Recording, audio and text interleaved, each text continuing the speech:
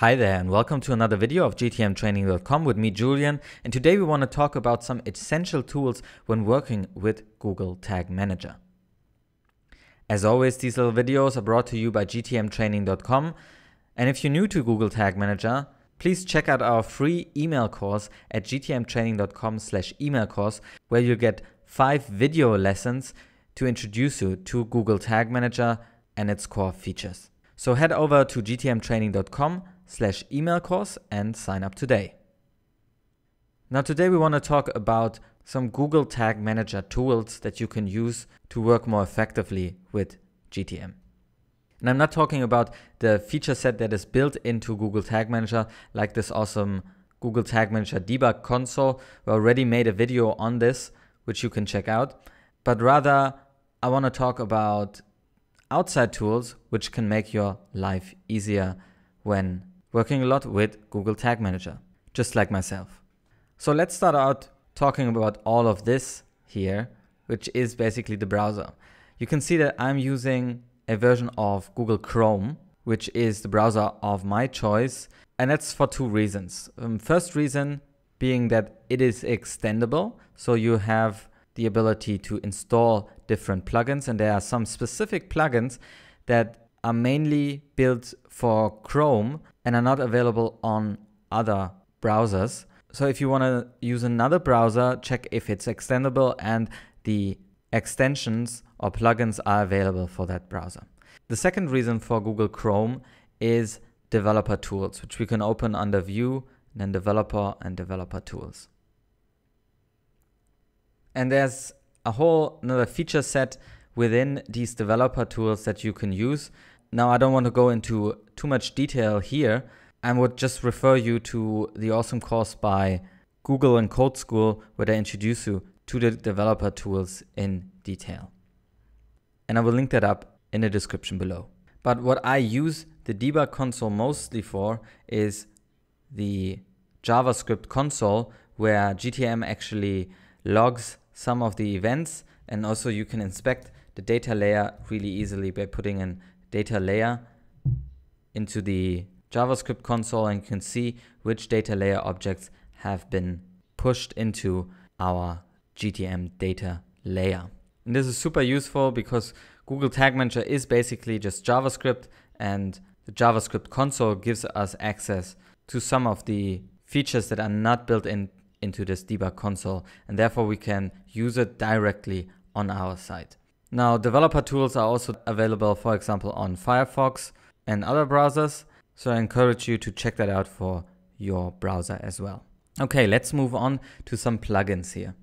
I'll just leave the preview mode, so we have a little bit more space here on our page. And the first really essential plugin is the Tag Assistant by Google. This is specifically built for the Google products, so you can check with this plugin whether Google Tag Manager is correctly installed, Google Analytics is correctly installed, or any AdWords products. Also, double-click and floodlight tags would show up here. And if you see that the tag is green, everything is all right. If you see it yellow or red, then there's something wrong, and you can always click on the tag and then see more details about it. So for example, here we have a Google Analytics tag. We see the Google Analytics ID, and we see that it has been implemented through Google Tag Manager. We also see the page view requests, custom metrics, and the URL that was tracked. And this can be super valuable once you try to debug whatever is happening in your Google Analytics.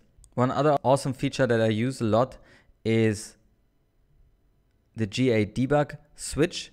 So if you have the GA Debug Switch enabled, which I have right now, then you will be able to see all the information that was sent over to Google Analytics in your JavaScript console of your developer tools. So for example, here we have sent over a page view, a new tracker was initiated, and we have the information here, whatever has been sent over, which makes debugging Google Analytics far easier.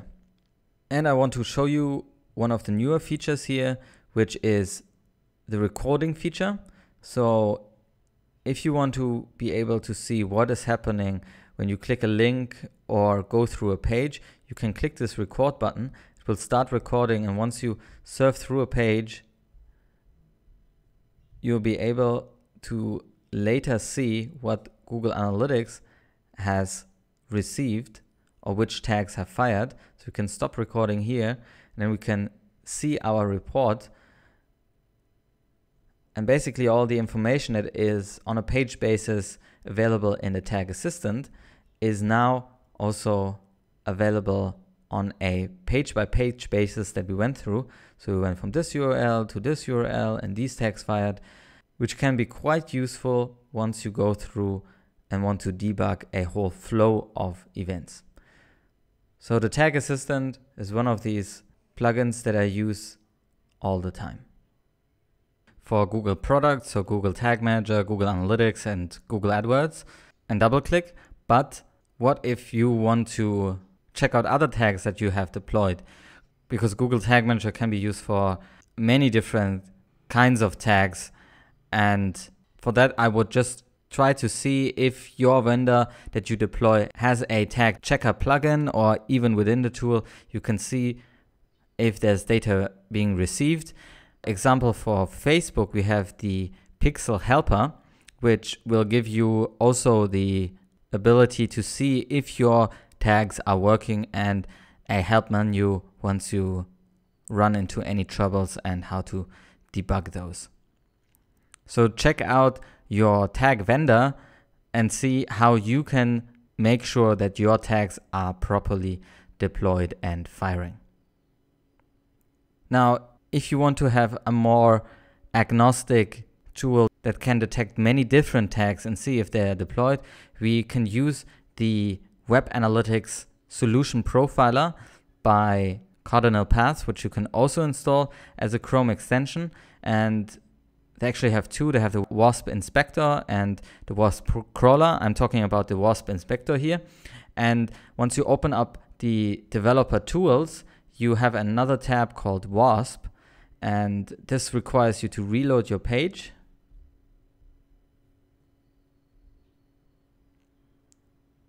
And then you get different information into this tab and can see which tags, but also which scripts have been deployed. And the cool thing about this is when you use Google Tag Manager, you not always see the tags directly in your source code because they are deployed through Google Tag Manager. So with this tool, you can actually see, if you have Google Tag Manager here, what does the GTM.js actually deploy to my site. So we have these arrows here, and we can see a double click, a Facebook tag, and an analytics tag. And once you click into those, you can also see which variables are sent with this particular script. So for example, on the collect call here, we can see that there's a custom dimension sent over. The custom dimension is, the index number is 2. We have the protocol ID and so on. Basically the information that you also see in the GA debugger under the console tab, which we talked about earlier. So Wasp is a really nice tool to do quality assurance, but also to do a tag audit once you are dealing with a new site and want to just see which tags are deployed, which tags are maybe deployed still hard-coded, and which are deployed Google Tag Manager. And also this tool is being fairly often updated, so you can expect some new things in the future. We also have this data layer feature here. We can see what has been fired into the data layer.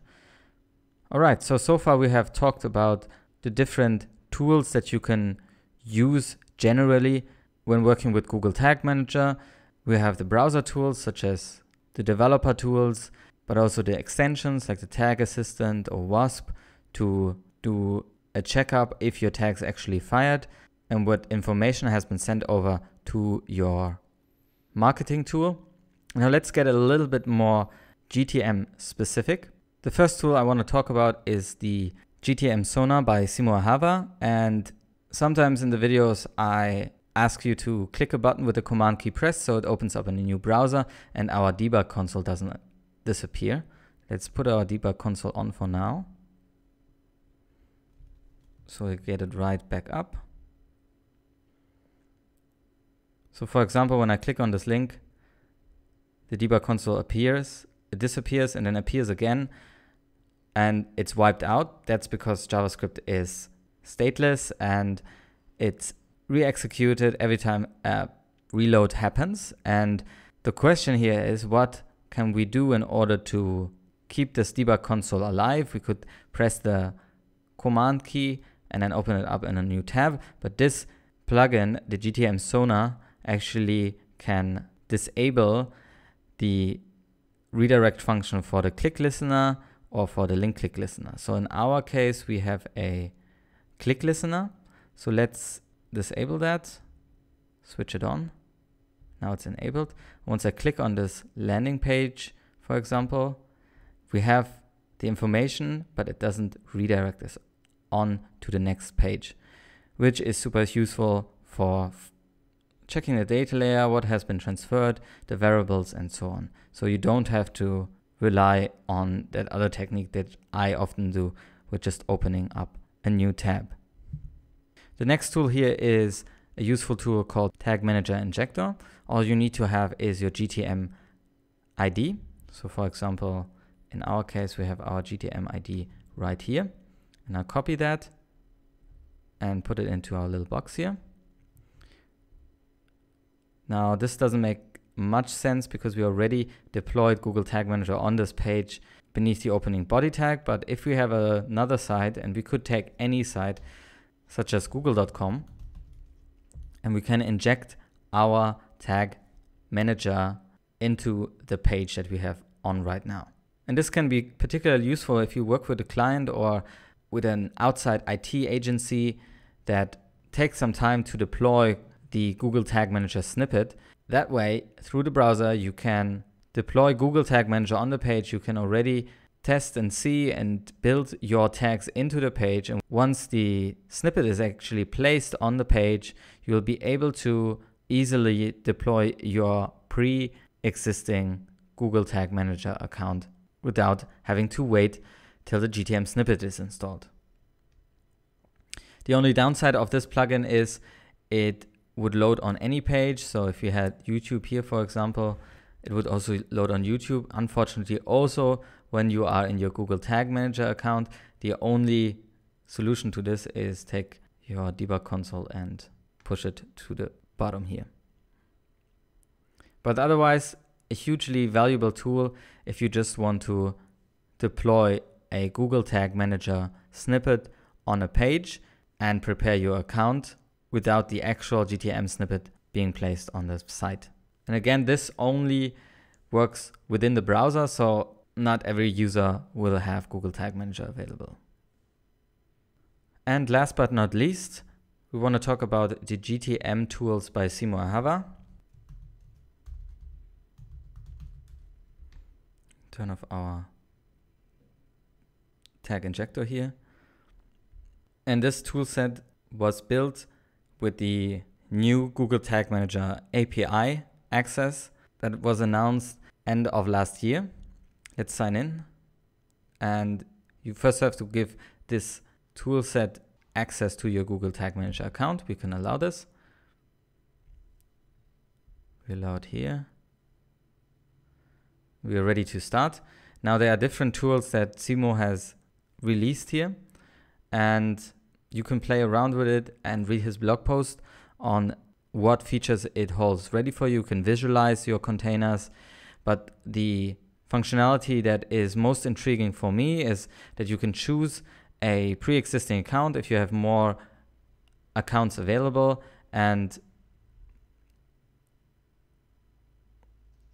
look into which tags have been already in this account. We have 14 tags, for example, here, and 24 variables. If there's a variable that I really like, I can add it to my card. So, for example, this analytics ID, and I want to have the product IDs here and the title, because I have prepared them already, and I want to port them over to another account. I can put them into my cart, and like a shopping system, we can now download everything that is in this card, we can give it a name. This will be added to our library, for example, awesome variables. You can save this.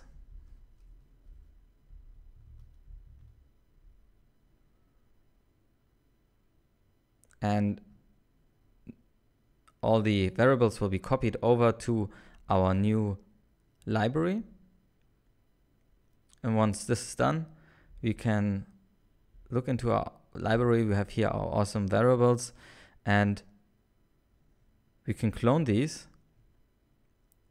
and directly input them into another account. I won't do this right here, but this is a really, really easy method. If you have different variables that you want to upload into different accounts, you can do this easily with this tool set. And it really mimics everything that you can do with the import and export of containers. But obviously with the export of containers, you can only download the whole container and then would need to edit the JSON file in order to pull out a variable, which could be very cumbersome. So the Gtm tools are really great for copying over specific parts of your container to a new container. And that's already it. If you have more suggestions for tools, I would love to check them out. There are other tools out there that I know of, but these are really the tools that I use most often in my work. But I'm really excited to hear about your tools that you use, maybe on a daily basis when working with Google Tag Manager. So please leave your favorite tools in the comments below. And that's already it with this week's video of gtmtraining.com. If you enjoyed this video, please subscribe to our channel or give us a thumbs up. And if you're new to Google Tag Manager, check out our free email course at gtmtraining.com/email course. I'm Julian. Till next time.